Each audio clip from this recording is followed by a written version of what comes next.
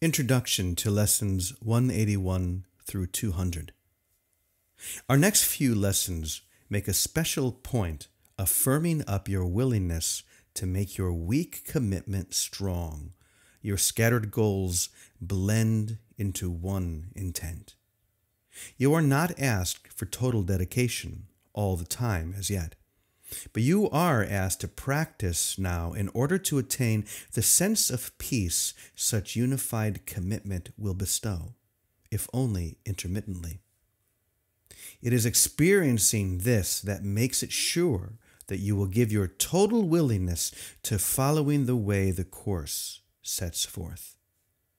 Our lessons now are geared specifically to widening horizons and direct approaches to the special blocks that keep your vision narrow and too limited to let you see the value of our goal. We are attempting now to lift these blocks, however briefly. Words alone cannot convey the sense of liberation which their lifting brings, but the experience of freedom and of peace that comes as you give up your tight control of what you see speaks for itself. Your motivation will be so intensified that words become of little consequence. You will be sure of what you want and what is valueless. And so we start our journey beyond words by concentrating first on what impedes your progress still. Experience of what exists beyond defenselessness remains beyond achievement while it is denied. It may be there, but you cannot accept its presence. So we now attempt to go past all defenses for a little while each day. No more than this is asked, because no more than this is needed. It will be enough to guarantee the rest will come.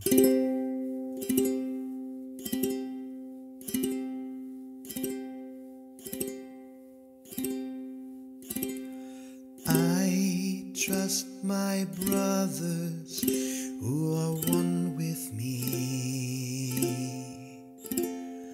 one with me.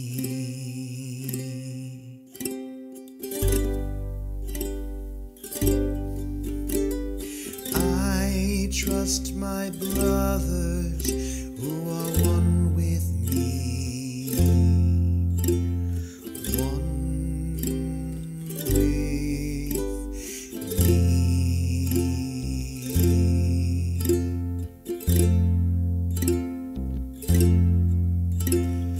I trust my brothers who are one with me, one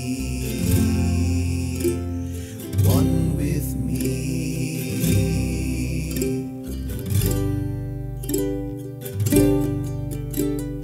I trust my brothers who are one with me, one with me.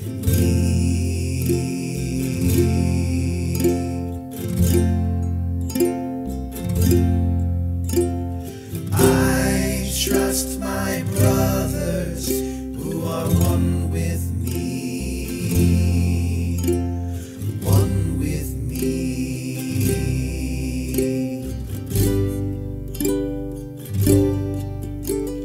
I trust my brothers who are one with me, one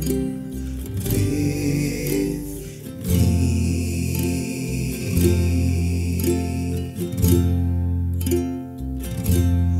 One with me.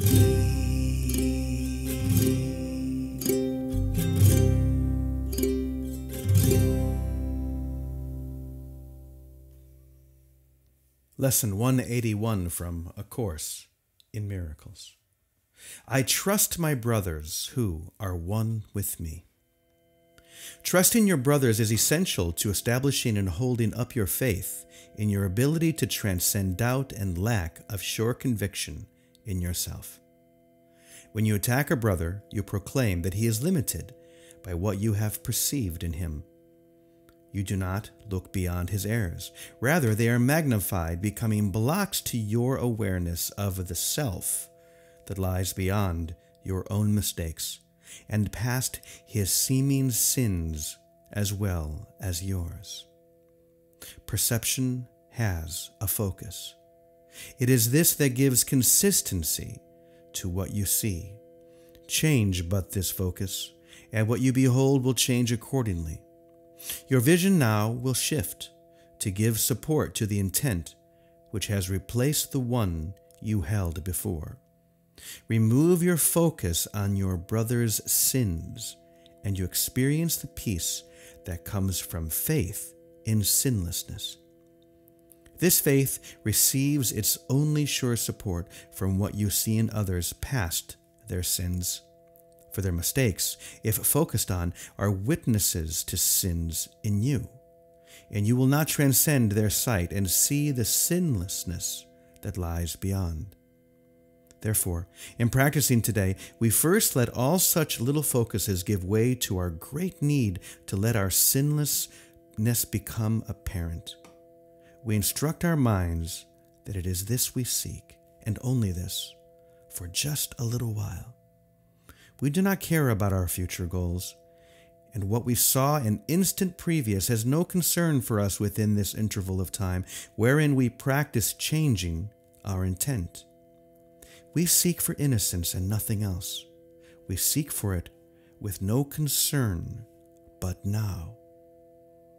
A major hazard to success has been involvement with your past and future goals.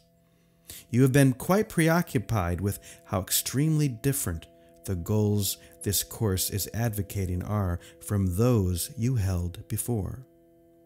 And you have also been dismayed by the depressing and restricting thoughts that even if you should succeed, you will inevitably lose your way again. How could this matter? For the past is gone, the future but imagined. These concerns are but defenses against present change, a focus in perception, nothing more. We lay these pointless limitations by a little while. We do not look to past beliefs, and what we will believe will not intrude upon us now. We enter in the time of practicing with one intent, to look upon the sinlessness within. We recognize that we have lost this goal if anger blocks our way in any form. And if a brother's sins occur to us, our narrowed focus will restrict our sight and turn our eyes upon our own mistakes, which we will magnify and call our sins. So for a little while, without regard to past or future, should such blocks arise, we will transcend them with instructions to our minds to change their focus as we say, "It is not this I would look upon. I trust my brothers who are one with me." And we will also use this thought to keep us safe throughout the day. We do not seek for long-range goals. As each obstruction seems to block the vision of our sinlessness, we seek but for sure cease, an instant from the misery the focus upon sin will bring, and uncorrected will remain. Nor do we ask for fantasies, for what we seek to look upon is really there, and as our focus goes beyond mistakes, we will behold a wholly sinless world. When seeing this is all we want to see, when this is all we seek, for in the name of true perception are the eyes of Christ inevitably ours, and the love he feels for us becomes our own as well. This will become the only thing we see reflected in the world and in ourselves. The world which once proclaimed our sins becomes the proof that we are sinless, and our love for everyone we look upon attests to our remembrance of the holy self which knows no sin and never could conceive of anything without its sinlessness.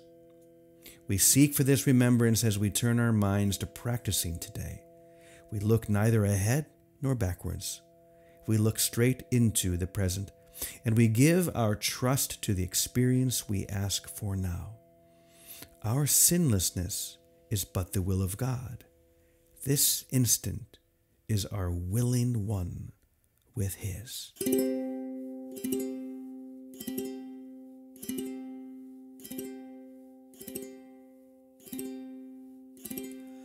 I trust my brothers who are one with me, one with me.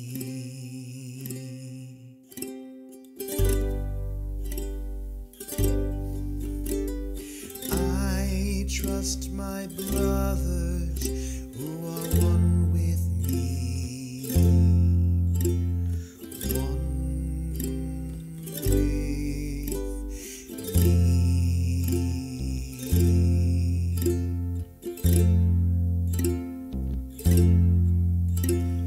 I trust my brothers who are one with me, one with me.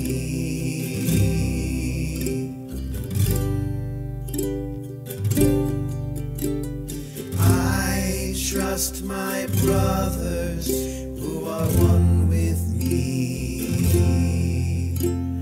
one with me.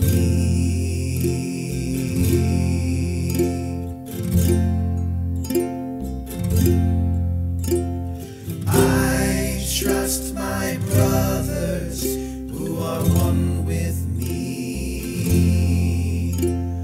one with me.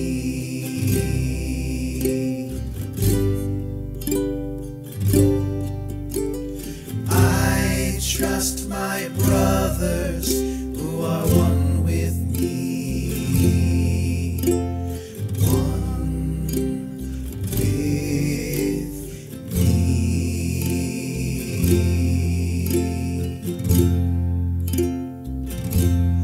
One with me.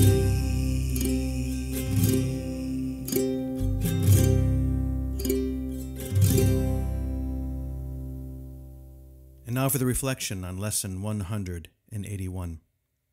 In this lesson, Jesus is being very clear about just how linked your vision of your brother or your sister is to the way that you see yourself. As you hold your brother sinful, as you see their sins, their faults, their weaknesses, so you claim them for yourself. It's really quite simple.